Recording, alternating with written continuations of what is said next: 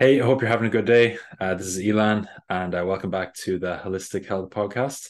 Today, I'm joined for the second time by Finn, and Finn is the head coach for me at Coach Elan, and he's been working with a lot of our clients over the last few months, and we've been working together since August, and we want to do another podcast today, but we're going to delve a little bit deeper into some specific topics more around like common issues or challenges that a lot of clients that we work with tend to face on a regular basis.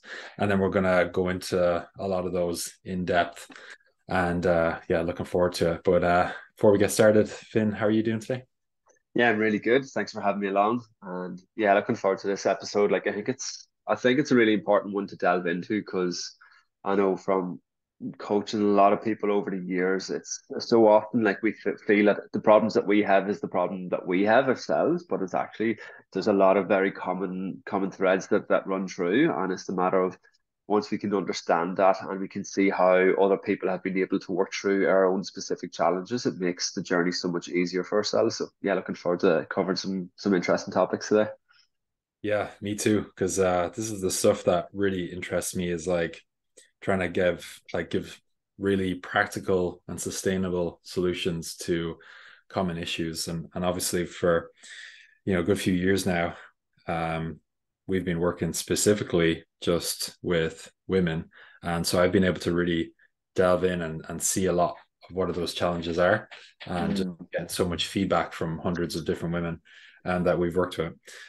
So the first one, I wrote out a long list of different things, but self-sabotage is the thing that I come across most. It's something that I think everybody deals with. Like Yeah. I dealt with my own self-sabotage in a lot of ways, still constantly dealing with it. Like nobody's perfect, so we all sabotage in our own specific ways. But some of the ways that I've seen specifically that have popped up with different women that I've worked with over the last few years is like the I'll name out a few of the different ideas I wrote down. So it's the all or nothing mindset. That kind of ties into the perfectionist mindset. Um, that kind of ties into falling off the wagon. And then there's a few other things that come along with that. But what I've wrote down so far is that, it kind of ends up being like a vicious cycle that a lot of people get stuck in. So, for example, with being all or nothing, it can literally be as simple as like, oh, if I don't get my 3 workouts or if I don't get my 5 workouts done this week that I've planned, if I don't get all 5 of those done, even if I do 4, that's a failure. Mm. So now it's like, okay, well, now if I failed, I've essentially now I'm falling off the wagon. Now that I fell off the wagon, okay, now I'm in the fuck it mindset of like, okay, well, I just had a big failure and I've ruined my progress. So what's the point of doing anything now? And then it's so easy to end up in this kind of like negative spiral. And there's other like other ways that can pop up as well. It doesn't have to be training. It could literally be like with food, you could have this unrealistic expectation of like, oh, I need to eat perfectly all week. I need to eat my 3 meals. I need to, be healthy, quote unquote, whatever way that is. And if I Yeah. don't eat perfectly, well, then I've just ruined my progress. And then you end up in that vicious cycle again of being like, oh, well, what's the point? And going down a really bad, into a negative state of mind. So that was one of the main ones I wanted to talk about first. But Yeah. what are some of your Yeah. thoughts on some of those? It's yeah, like such a big one. Like it's even before getting into the specifics of the different patterns of self-sabotage, like when we understand self-sabotage, what it is for ourselves, like it's one of the biggest things that trips up everyone, no matter who you are, no matter what's going on in your life. Like everyone has certain patterns that are going to come into play, that are going to cause us to trip up. But it's the matter of when we become aware of the behaviors and patterns that we do, it's easier to start combating them. And like that's one of the first things that I like to work on with clients is actually it's not just about looking at what happens when you sabotage. It's actually going back and understanding it's like, right, why are you sabotaging in the first place? Mm. And because when we start becoming aware and understanding why we do what we do, it gives us the power to then start putting in changes to prevent that act from actually happening in the first place. Yeah, absolutely. That's so powerful. Just getting that self-awareness is obviously, would you say that's pretty much like step one? Yeah, 100%. Like it's like because a lot of times without that self-awareness, like you're going to do really well following a program until life happens. And then if you're not aware of your patterns, if you're not aware of your sabotaging behaviors, you're doing really well into the program until life happens, you get busy, and then whatever happens, whatever the old patterns start coming into play, and then that's whenever you fall off the wagon. That's where you like fall into that perfectionism and think, oh, I failed, so what's the point? Or just go into that fucking mindset, and then that's you come through that. And normally, like it could take anything from a couple of days to maybe even a week or two to actually pull yourself back out of it, and then you dust yourself off and start again. And it's gotta happen. Like it's one of the first things that I say to clients is like, you're gonna fuck up. You're gonna fall off the program at some stage or another. But the idea of having the support of us as a coach there is to be able to guide you through that process. So you start learning from your own processes. You're learning from how you actually behave. So then you can start putting things into place that's going to support you better. So it mightn't happen next time. Or if it does happen next time, instead of you falling off the wagon for a week, you might only fall off the wagon for a day, and then you can pick yourself back up. Yeah, no, I love that.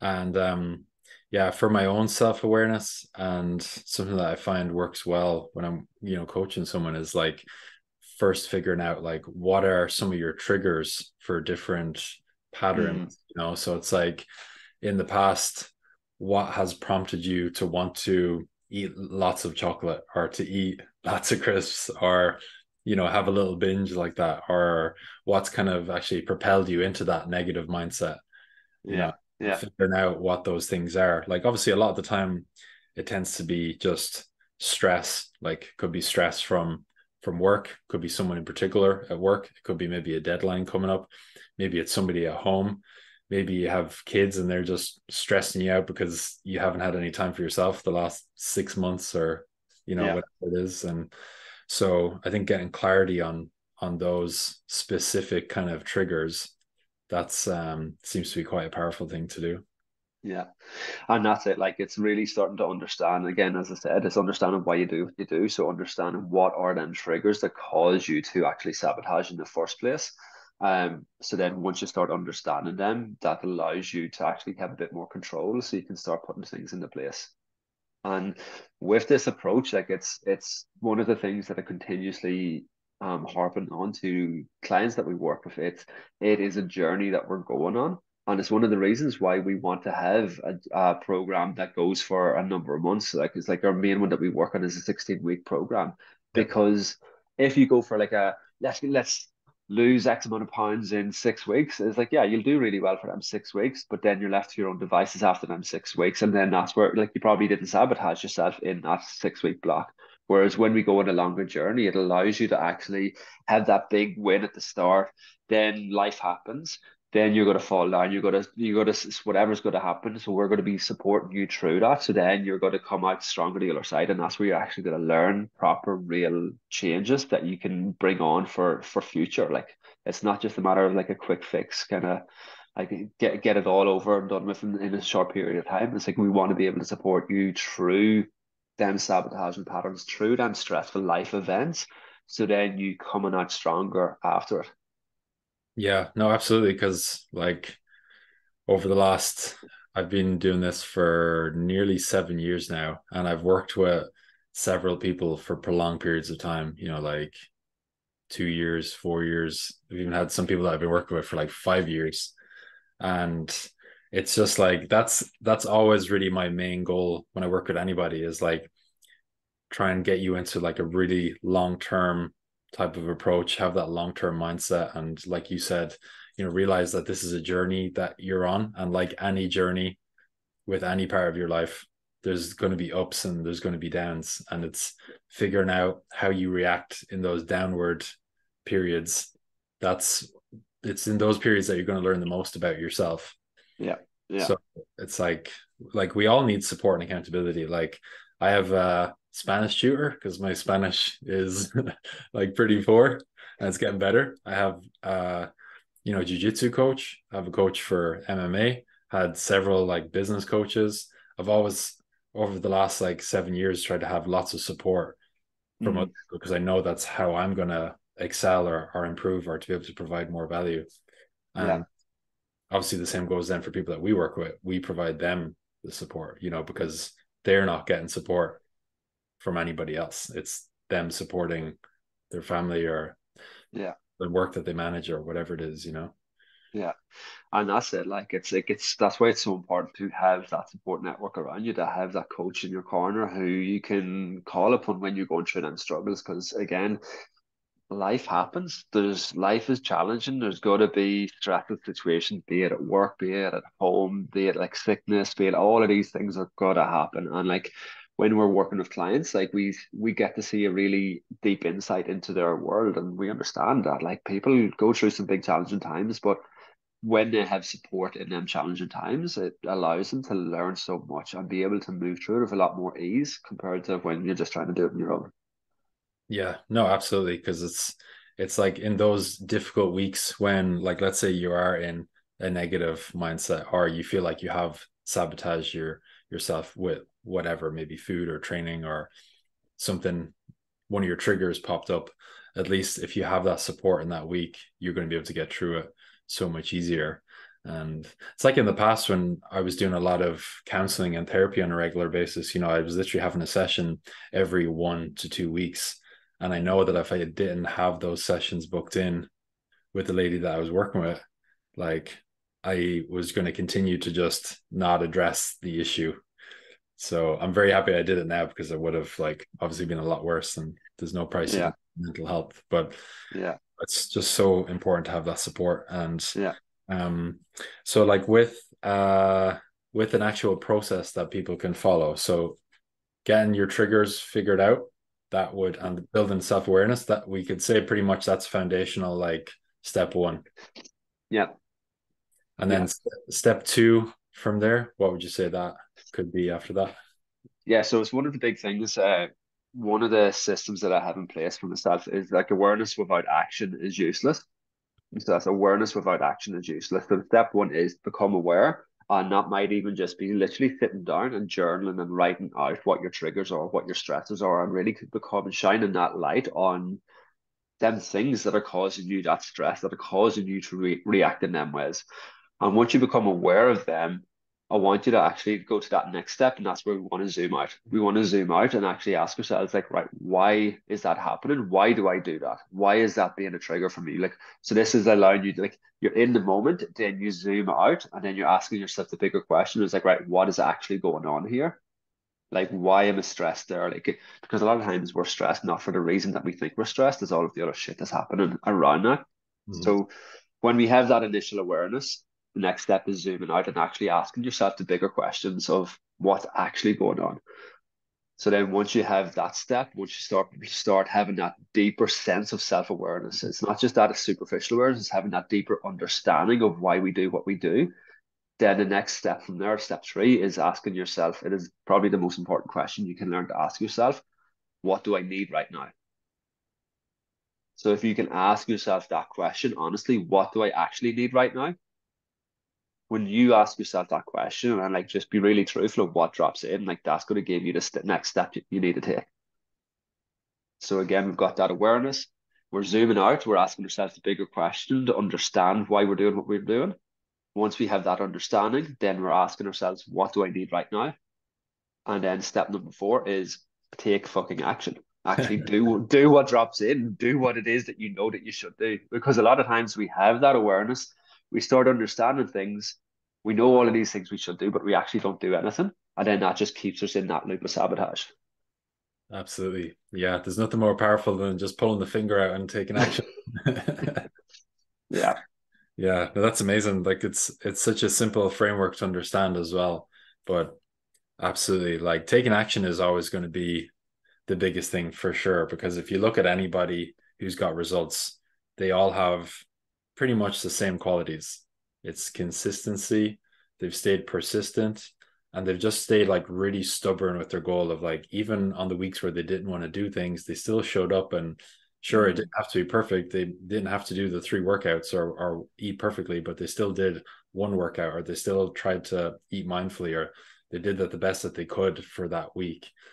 And it's like once you just do that consistently, and then obviously once you have the support, then it's like you're taking off. It's Yeah, literally you're going into yeah, orbit, and you're yeah, going to see like amazing results. But yeah, no, I love that framework. That's yeah. that's pretty cool. And I think that's one of the hidden secrets with coaching and with the work that we do. It's not about the big mammoth changes that we're trying to make in someone's lifestyle in a short period of time. It's actually looking at the small, simple little changes that we're making, but being consistent over a long period of time with them. And because that's what it like that in itself is probably one of the number one areas of sabotage that I see people doing is they try to throw the kitchen sink at everything and try to change absolutely everything. And I think they have to have 100% in this diet. They need to train 5 days a week. They need to do fast. And they need to do have this amazing self-care, meditate, like and literally fill up all of this, like these 10, 15 different things that they want to achieve each day, each week. And of course, it's not going to be sustainable. Whereas if you can, all right, let's counter nutrition and I can actually track our calories and our macros. Let's upper steps and get 2, 3 solid workouts in a week. If you do the three of them things consistently over a long period of time, you're going to get results. Whereas a lot of people try to do about another 5 or 6 things on top of that plus, and then they wonder why they burn out. They wonder why they can't keep it going. So it's like sabotage is we try to actually change too much. Whereas it's one of the things, success is boring. Success is the simple things done on repeat. Yeah, absolutely.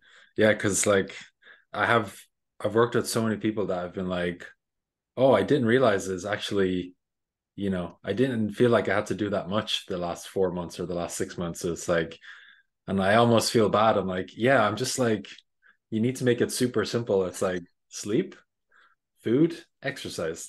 Yeah, Like yeah, it's actually those three things. Obviously, there's so many things that come into it, but if you really just simplify it down as much as you need to, it's like mm, you're just optimizing things that you're already doing. You're improving your sleep so that you wake up in the morning and you don't have to hit the snooze alarm 17 times. It's like you can just wake up and be like, yeah, I actually feel fine. I can get up now if I want to.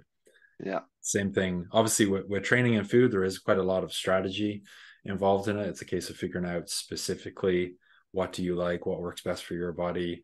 Do we need to make things specific around your cycle, or work around your injuries and stuff? So obviously, there is a lot of specifics like that, but you can just keep it simple in terms of a framework of like sleep, food, and exercise. And yeah. once you just figure out what's realistic for you, then that's a Mm, very simple place to start from for sure. yeah. And I think that's a big one that like just to kind of shine the light back on that one is like for women is like working with your cycle because that's in itself can be another way of sabotage. Whereas, like, if you're not actually in tune with your cycle, if you're trying to push when you should be relaxing, if you're trying to push when you should be actually slowing things down and just having that and be a bit more gentle on yourself, like, of course, it's going to be hard.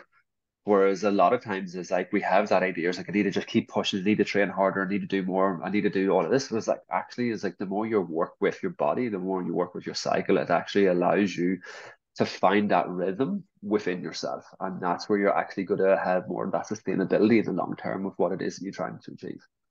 Yeah, no, absolutely. Because like everyone's so different. Like I've worked with some people that are like, the week leading up to my period, like loads of cravings. My mood is massively affected. My energy is like 3 out of 10. I just don't want to do anything. And then there's other people that I've worked with that are like, to be honest, I actually feel like pretty much okay. It's like maybe 1 or 2 days before and 1 or 2 days after my period, like maybe I'm slightly affected, but there's not like a massive change. And so the point I'm getting at is like everyone is unique and they have their own challenges. So it's a case of figuring out what's the best strategy for you, because some people, like I've worked with not that many, but a handful of people who can just like they can push hard and their body responds very well to it, and they can, adapt to that quickly. But then there's other Mm. people who might have like 3 kids, they run their own business, they're juggling other things in their personal life, and it's like it makes a lot more sense where we have maybe 2 weeks in the month that they push a little bit harder, and then the other 2 weeks it's like they're just doing a couple of workouts, taking it a bit easier the last week of their cycle, And so they have that specific kind of strategy where they know what's realistic for them. And Mm, and like you said, like once you can figure out what's sustainable, then you can just continue to repeat that, and you get a lot of success from that with everything, which is really cool. yeah. I love that. Definitely. But yeah, if anyone hasn't read it yet, I have a free ebook that I wrote. I basically like put together everything that I learned from like loads of different books that I've spent years reading and listening to, and I all compiled it into like a 17-page ebook. So if you want that, I'll put the link in the description, and you can download it for free. And it's just like designing your food and training in sync with your cycle. Um, so let's see, what else did I write down? So just going back to like some of the self-sabotage, um, the just to kind of be more specific about that vicious cycle that I mentioned earlier, what I see tends to happen a lot is like, so you end up in this kind of all or nothing, or you have this perfectionist kind of mindset. And then because you maybe had like a bad day for whatever reason, now your stress levels are higher, maybe you feel more tired. And then when you're in that state, it's a lot easier to whatever, eat some chocolate or sweets, or eat foods that you've put a label on as being a quote unquote bad food. So then after eating that, there's like guilt associated with it. And then now you end up in this kind of like fuck it mindset where you're like, oh, I just ruined my progress completely because I had this quote unquote bad food. And when, if you actually realistically looked at it, it might only be 400 calories, which is not gonna, make or break you. But once you start getting into that mindset, you put a bad label on it. Then if you feel like you've ruined your progress, then it's easy to end up in that spiral that could Yeah, last for weeks, or for some yeah, people for months. yeah, And obviously that affects your mental health. And then if you feel worse mentally, then everything else just feels just as bad. And now everything is like in a very bad state. So that's like a kind of cycle that I see a lot, that happens. And many people have told me that's the exact cycle that they've ended up in. yeah. But, if you were working with someone that was in that cycle, how would you help them get out of it? Or what would your first kind of thing to go for be? Again, it's like going back to the framework that we spoke into. It's actually getting them to see is like have that first step of awareness of like right what's going on for you, what's the things that are triggering you off in the first place that are causing you to act the way that you're acting. So like what is the things that is causing you to stress to go for this bad food or whatever that might be, and like start actually understanding why you're doing what you're doing. And then from there, it's looking at it's like, right, what things that we can put into place that's going to help support you then. So it was like, yeah, you're like when you have a job deadline at work, that's something that causes you a load of stress. So then that's when you skipping meals during the daytime and you're coming home and you're binging in the evenings, and that could be what the start could be the starting point of you on that spiral. So it's a matter of like, right, what things that we can do to support you when you know that you're coming up to certain triggers that would be going on. So it's like it's like right, there's a big job deadline coming up this week. You know your pattern of sabotage around this. So let's actually do a bit of food prep beforehand. Let's make sure that you've got like high protein rich meals and snacks and stuff that are just super quick and easy for you to grab. So then you know that you're nourished throughout the day. So you rather than being starved all day and then binging at nighttime. So like it's looking at what's the little things that we can put into place that's going to support you. Mm-hmm. And then it could be the matter of like, right, what's the other things that we can do that's going to help support you through that busy period that you know is coming up for yourself. Is it like, are you doing any meditation or breath work or journaling? Is it just going out for a walk? Is it like what is the things that you can do? And then like how can we actually support you to start actually implementing them? So Mm-hmm. like I think that's the thing is like where you're able to start understanding, then you can start building things in place to help support you rather than going down that path of making them bad choices. You actually have an easier way to make the better choices that's going to actually support you. Mm-hmm. Yeah, no, absolutely. And something that I've found works well as kind of like a mindset shift or a reframe is to just be realistic about things and be like, there's going to be some weeks that you won't be as busy, and you'll be able to do a lot more in those weeks. So you can just look at those as like progress weeks. And Yeah, if you look at your entire year, if you have a busy job or if you have a lot going on, you might have like, let's say, 40 weeks of the year that could potentially be progress weeks. Mm. And so those are weeks that you maybe have extra time to do self-care or workout or longer walks or whatever the thing is that you like to do. But then realistically, you might have 12 weeks a year that are going to be like busier with deadlines, or you might have just other kind of just normal things going on, but means that your stress levels are higher. So if you realistically know that you might have 12 of those weeks a year, then it's makes sense to take a step back and be like, okay, well, I don't want to burn myself out more. I don't want to cause myself more stress than I'm already under. So in those weeks, I'm going to do like one workout. So I'll Yeah. maintain where I'm at. Instead of trying to do 10,000 steps, I'm going to maybe do like 5,000 steps average. I'll Yeah. like, try to get a bit more sleep. And maybe I'll say no a little bit more in those weeks to other people and be like, just be very honest and like, I'm under a lot of stress right now. We can do this thing together when I've got more time, because obviously saying, I think you put a post about it recently, like saying no is such a powerful thing to just to give time back to Yeah. yourself. So it's Yeah. just like very like simple kind of practices like that of just being like, okay, maintenance week, some weeks, progress weeks, other weeks. And Yeah. then at least that's kind of sustainable going forward. And you don't have Yeah. to be under Yeah. more stress. Yeah, I love that. Like it's again, that's it's just that reframe for people to have that shift in their mindset around it. And I think another one to kind of speak into around this as well is looking at it's sometimes these weeks creep up on us and like we're in the thick of it before we even become aware of it. So it's like actually having that surrender and that acceptance. I was like, all right, I've binged over the last couple of days. It's like I've been in that downward spiral completely unaware for the last few days. And instead of beating myself up, instead of staying stuck down there, it's like just accepting like, okay, that's cool. I see that, I've understood that, like let's actually just look at what's the next step that I can do that's going to help support me. Because again, a lot of times like we may catch ourselves being in that space without us even knowing it. And then we beat ourselves up even more, and then that could keep us down for another few days, another few weeks, rather than actually just kind of like call a spade and goes like, all right, that was a shit couple of days. Let's pick ourselves back up and like let's make some better choices now. And again, that's where it can be so much more beneficial to have that support in people around you, have a coach there to help to support you around there as well. Whereas when we do it on our own, it's easier to fall into that shame spiral as well. So yeah, that's another one to kind of look at. Yeah, no, definitely. I love that so much. I feel like I do that every week, nearly either myself or with anybody, some Yeah, people I'm working with, because it's just if you can just really like be present in the moment right now and then be like, okay, what's in the past is in the past. It's gone.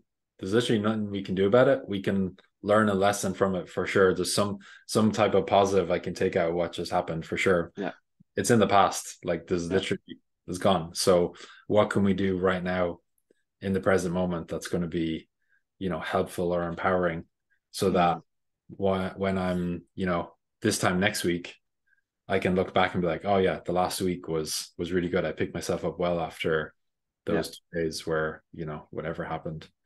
yeah. So yeah, And that's a, really and cool. a, and a bonus tip on that, don't wait until Monday. Don't wait until Monday. When it could be like Friday evening and you catch yourself there, don't give yourself the weekend grace as well and wait till Monday. Is like if you catch yourself on a Friday evening, it's like, oh, the last few days have been crap. Tomorrow morning, I'm waking up and going for a walk, and I'm going to start making better choices again, rather than waiting for Monday. Like you're just adding another couple of days in, and you're just playing with fire. So just as soon as you catch yourself, just make that conscious effort. It was like, all right, let's kind of start afresh as soon as possible. Definitely. Yeah. It's like, don't wait till Monday. Don't wait till the new year. Don't wait till the month. Don't wait till the first of the month. What's another one? Don't wait till tomorrow. Don't wait till Yeah, like that's another type of procrastination, which is obviously self-sabotage. yeah, So like I'm always very adamant, like if I'm in a let's say if I'm in a bad headspace about something, I'll well, for a second, I'll think like, oh, maybe I'll wait till tomorrow. But then my rational brain will kick in and be like, realistically, tomorrow means never because that's just self-sabotage. So you actually need to just go and do something right now. And that thing right now, it doesn't have to be a big thing. I could literally just be like, okay, how am I going to pull myself out of this, depressed state of mind that I'm in, or like I deal with a lot of anxiety. That's been like a lifelong thing. So I've learned how to manage that. So if I feel anxious, I'm like, okay, something I can do right now. Hop in the shower for 60 seconds, freezing cold. I'll feel much better. Or I'll go out for a walk for literally 5 minutes, or write down three things that are swirling around my head right now that are causing me anxiety. And that's something that literally could just take 1 to 5 minutes. Yeah, So once I've done it, it's like I don't have to wait till tomorrow. So it might sound a bit extreme, but I'm very adamant. It's like if you want to like see a change, like just do the most ridiculously easy thing that you can do right now. Like so yeah, stupid simple that you almost yeah, feel bad doing it. I'm yeah. like, whatever that thing is. Yeah, like it reminds me of, I think it's Tony Robbins who says it's like in order to change your state, you need to change your physiology. So if you want to change your mindset that you're stuck in a rut, you need to change your physiology. So that's doing something to change how you're actually feeling, because our thoughts, like whatever thought that we have that's mulling around there, we're beating ourselves up, or like kicking us down, whatever that might be, like that's going to feed into how we're feeling. Then our feeling is going to dictate the actions that we take, and that just keeps us in that loop. Whereas whenever we have these heavy thoughts, these negative thoughts, if we can shift up our physiology, that's changing how we're feeling, then that's going to be a really quick step. And again, as you said, it's cold shower, going for a walk, just putting on a song and just dancing and moving your body, just doing something different to change your physiology is just that quickest, easiest way to snap out of that funk. Mm-hmm. Yeah, shaking is actually one of my favorite ones to do. Always gives me a good laugh. But like last week, for example, there's a lady who I started working with, and she had like a really big like presentation for the company that she works for. And she's like obviously like any normal person deals with a bit of like anxiety or nerves beforehand. So I was literally just like getting her to shake for a whole minute, just breathe in and like if you've never done any shaking, you should try it. If you like need to like before a presentation, like just de-stress or just get Yeah. more in the moment and out of your head and into your body. But that's another really good one. If I know most people don't like cold showers, so Yeah. Yeah. yeah. So true. Yeah, and that's really cool. See, so some other ideas that I wrote out. A really common one is like a lot of people would say that, I'm not getting I'm like in my 40s or I'm in my 50s now, and it's a lot harder now to get results than before. Like in the past, I could just, do a bit more and I'd tone up a lot quicker, or I'd get stronger quicker, or lose weight quicker, or whatever their goal is. And something that a lot of people say is like, maybe my metabolism has changed now because I'm in my 40s or 50s. And when you actually look at a lot of physiology and stuff, you realize like your metabolism, of course, it does change as you get older, but it doesn't, like your metabolism doesn't decrease to the extent that you think it would. Like, of Mm. course, it drops a little bit, but not a whole lot. And what actually changes a lot more is like if you look at what your life looks like now in your 40s versus what it looks like or what it did look like in your 20s, like realistically, when you're in your 40s, you probably have a lot more stress. You probably got a house, you probably got a mortgage, you've probably got kids, or if not kids, you might have a partner. You've got all these other things that you're juggling. Whereas when we're in our 20s, it's like you're not really thinking about anything like that. So the stress levels are way lower. And obviously, Yeah. when stress is lower, our bodies respond a lot better to everything. Mm. Yeah. So I just wanted to bring that one up. But Yeah. any thoughts on that one? Yeah. Like I think that's a big one. Like it's that whole thing. It's whenever we look at it, it was easier back then. It's like, yeah, probably was, but like as you said, your lifestyle has completely changed. So it's the matter of actually looking at it as like what were some of the things that you might have been doing back then that you're not doing now. It's like a lot of times like you're probably a lot more active on the day to day, like where you're bringing in a lot more incidental exercise. So it's a matter of looking as like if you feel that is something there, it's like explore that story for yourself, because the truth of the matter is it's just a story that you're telling yourself. So actually explore that story. Like I'm very big on journaling, putting the thoughts onto paper. So it's actually just sit with it for a while and it's like, right, let's actually explore what that looks like for myself. Like, what's the evidence that I have that either makes that true or actually call out bullshit on yourself with that? And as you start challenging yourself to write more and more and more, whenever you think you've got enough, just says like, right, what else is there? What else is there? What else is there? It just allows you to kind of really break that story down for yourself. And like as Elan was saying, it's like you're probably a lot more stressed. You probably have a lot more things going on in your day-to-day life. You probably are not moving as near as much as what you were. Is like your food and eating patterns probably are very different to what they were back then. So it's again that's actually allowing yourself to see and just kind of squash a lot of that internal dialogue, and then it's a matter of like, this is where I am. What's the changes that I want to make now moving forward? Yeah, no, amazing. And while you're talking about that, I grabbed my journal. I've used this for many years, and for the last like I think since I set up the business nearly 7 years ago, I've had a diary every year. So I'm always writing stuff into it like on a very regular basis. So yeah, Yeah. I'm a big fan Um, of that too. Yeah, and that's it. Like it was like whenever we were packing up to leave Australia, like it's like we had spent like just getting rid of a lot of our stuff. It was like I had literally a box of journals, like I stood in front of the fire one night for about an hour, just ripping pages up and burning and just kind of flicking through them and burning. Like there was so many journals from years and years. So yeah, but like it's such a simple thing, but a lot of people have a lot of resistance to it.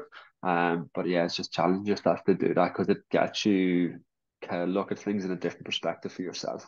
hmm Yeah, absolutely. I think anytime you can take thoughts that might be swirling around your head and you put them on paper and you give them a form and a structure, it can really like bring a lot of clarity to whatever it is that you're struggling with. Like this morning, because well, it's December 4th today, but it's pretty much like the start of the month still.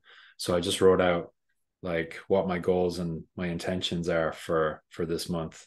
And I just have a really simple framework that I use, the 5 F's: fitness, finances, fun, family, future. And it's just 5 categories, so they're kind of like the most important categories for me.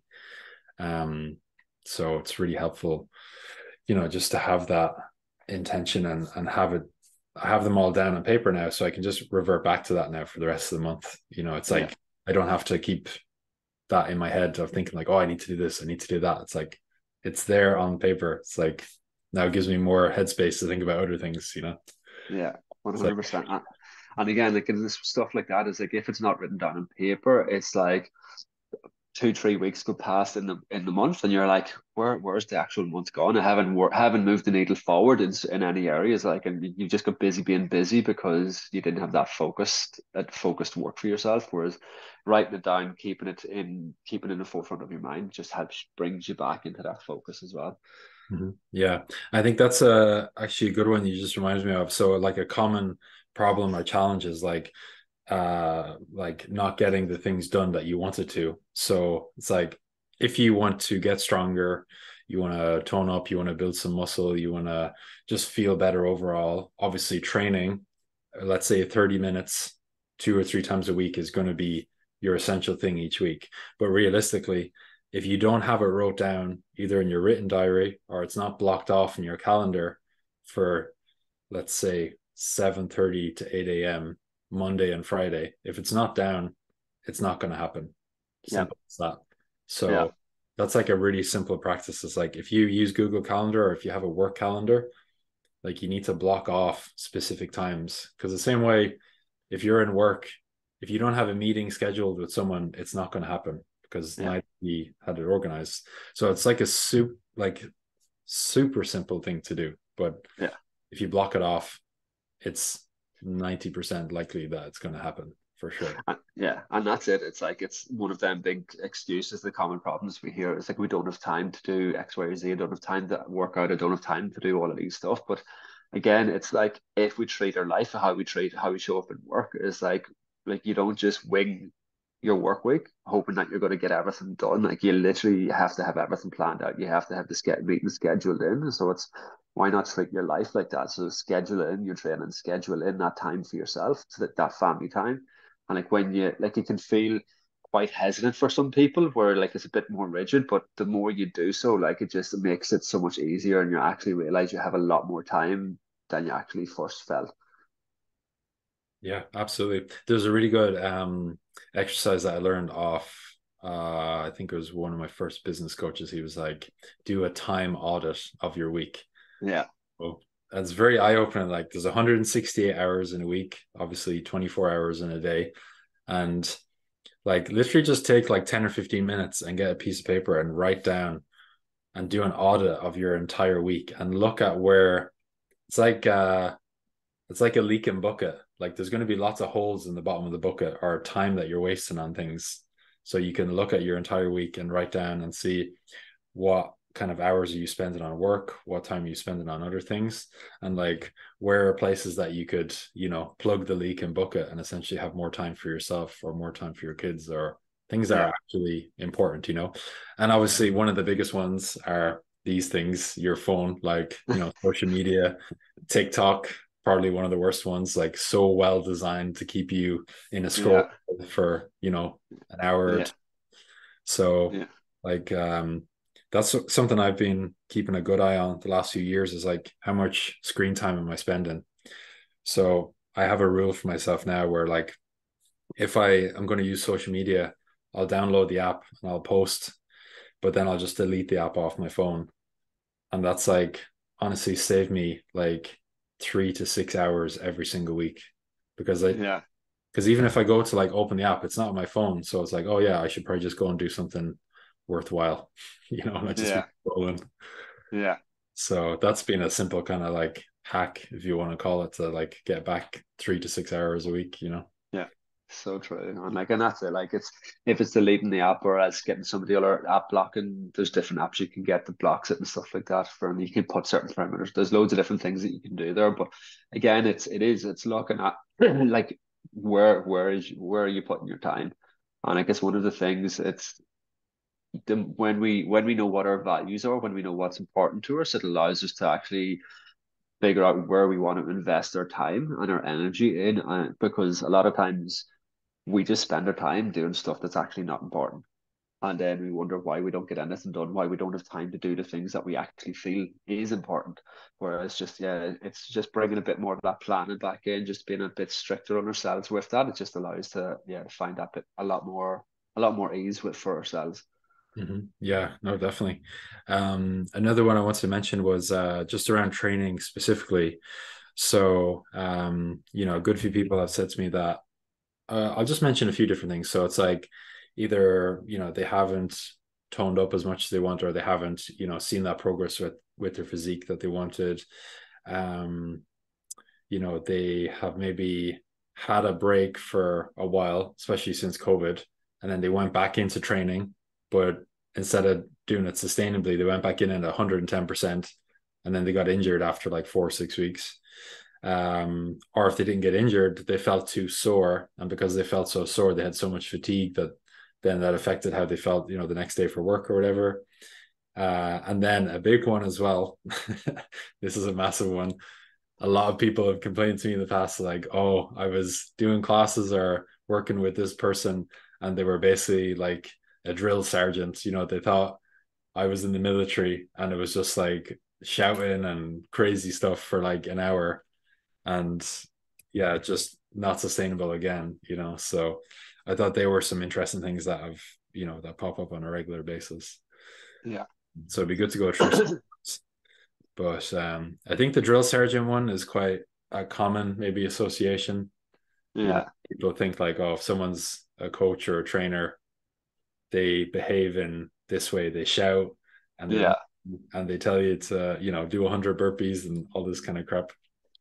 But like, and I think that's the thing. Like, it's like if you bring it back into what you were speaking of earlier, it's like if we look at our training as well through the lens of is like, right, there's 52 weeks in the year, 40 of them weeks, like we do really good at training. And then like the other 12 weeks, not so good. Like they're just more maintenance. You're going to get results. Whereas if you go hell for leather for 4 or 5 weeks, smash yourself, get injured, then you're not able to train for a certain length of time. And then you go back, like it's not like you're not going to get the results that you want where it's the matter of again, first things first, like working with your specific body and knowing and understanding what's going on with your body, having exercise curtailed to you, it's going to be a safer and more sustainable way of actually approaching your exercise. Yeah, for sure. But I think the way to know if someone's a bad coach, or maybe they don't really know what they're doing. It's like they get everybody to do burpees. It's like, okay, Yeah. we have Kira over here who's 55 and she had torn cartilage in her knee 10 years ago, but yeah, she's still going to do burpees. It's like, how does that make any sense? Like, Yeah. Yeah. so Definitely not needed. that's obviously something that both of us really, take a lot of pride in, as being very specific of like what movements are going to work best for you, because Yeah. obviously you've got so much experience with what are some of the different things that you've done before. Anatomy and motion was one, and then what Yeah, was like not like I come from a sports physio background, so sports and exercise rehabilitation, done like anatomy and motion, which is really in depth into gait and 3D movements. I've done a lot of different training around the myofascial system, how to train with like more of the kind of Tom Myers like myofascial approach as well. Yeah, a heap of different stuff. But yeah, like again, so much of that is it's not about it's them old ideas of like you need a like no pain no gain, train hard, all that stuff. It's actually train smart, working with your body. You're going to get so much more results. You're going to move a lot more efficient, and it's just going to be a lot more sustainable for that long term picture. Yeah, no, for sure. Because like I spent years like kind of obsessing over studying like exercise science and periodization and figuring out, because I'm really lazy. So I'm always like, well, what's the easiest and most effective, quickest way that I can get somewhere? And it's actually, when it comes to training, it's being at a subjective 7 or 8 out of 10 for most of your workouts. So if you have Yeah, 3 weeks of the month, you might train at 7 or 8 out of 10. And then for the other week of the month, you might do a deload session, which is like maybe 5 out of 10. So you got that recovery week. And then you just kind of repeat that kind of cycle. And the results that people get off that is way better, because it's like yeah, you don't get injured, you're not super fatigued, you still enjoy training as well, which is the yeah, most important thing. Because obviously, if you enjoy it, then you're going to continue with it. So then you can continue to progress for years, not just, a few months. yeah, yeah. Um, but yeah, I think those are a lot of the main ones that I wrote out. They're probably most of the common things that I've noticed. But have there been any other things or kind of patterns that you've noticed over the last few years that we didn't kind of? No, like I feel like the majority of the main ones, like it was like is what we have covered. Like there's so much more stuff you could speak into each and every one of them. Like I think in all of one I probably could speak into a little bit would be like a bit more specifically around the diet. So it's like I've tried all of these different diets, but nothing's really worked. Or Yeah, should I do intermittent fasting, or should like I've seen that this year diet's better than this diet, and there's just so much conflicting information around nutrition out there, and like that causes a lot of problems for people. Whereas like people have been on maybe other programs that followed a specific way, but like it's just again, it wasn't sustainable. Like they might have got results on that program, but then they put the weight on over the next 12 months after they came off that program or off that diet and stuff. So yeah, yeah, like I think that's one that could be cool to just kind of speak into as we finish up.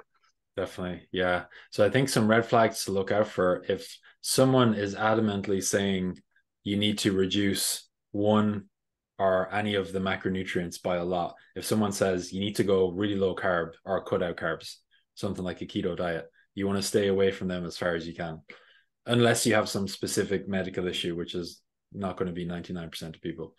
If you hear someone being like, oh yeah, you should do a really low fat diet, you should definitely run away from them as fast as possible, unless you want some serious health issues and awful, hormone issues and all that kind of stuff.